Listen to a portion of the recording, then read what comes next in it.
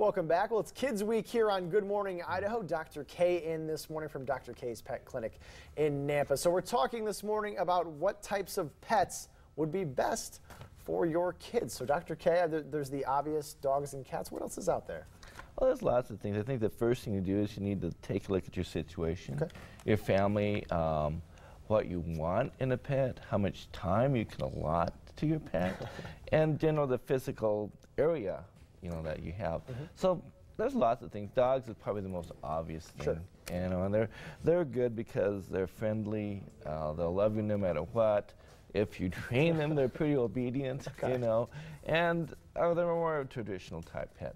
But there's other things that lots of people have, like pet rabbits.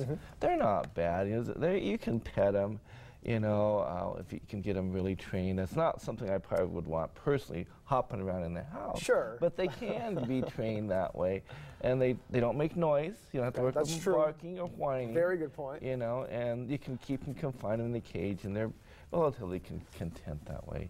Some people have fish, which is it's odd. They like them because they would get to work with aquariums, and that's helpful. They're pretty.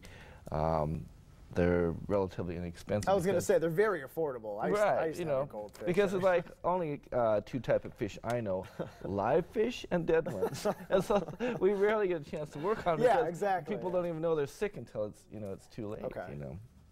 And so that's a good one. Some people have mice and rats, which I don't know. They're fine. I think they're small. They don't take a lot of care, but they do kind of have a bad odor to them, so they're not one of my personal favorites. On the same subject, you got hamsters and guinea pigs. Those are a little better, right? Right. They're a little bit bigger. Guinea pigs are bigger. They can actually hold them, and they don't require a lot of care either. They're relatively healthy. Their lifespan isn't very long, which is 5 years, but by that time your kid's probably tired of them anyway. It's time to go on to another bigger pet like a dog or cat. And let's talk about cats a little bit. Cats require a little more attention. They try a little bit harder, it looks like, for your care and your love. So is it recommended for a kid or no? Well, I think they are, but the younger ones maybe not, unless maybe if they're declawed, because they do tend to scratch your furniture and that sort of thing. But they can be declawed, and there's some goods and bads about that, but that's pretty good. But a good thing about a cat is if you're gone for the weekend, say lots of people just put down a lot of water and food, and they're okay. They're not like a dog that's got to be let out. Somebody's got to come and watch your dog if they sit at the place, which is the best place to keep them versus a boarding kennel. So by far, we're talking fish being the least expensive by far, right? And dogs, cats kind of on the other end of that spectrum. What about birds?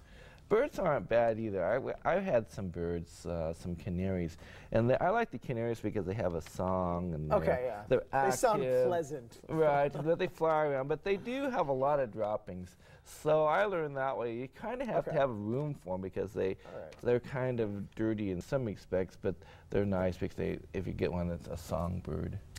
Thank you, Dr. K.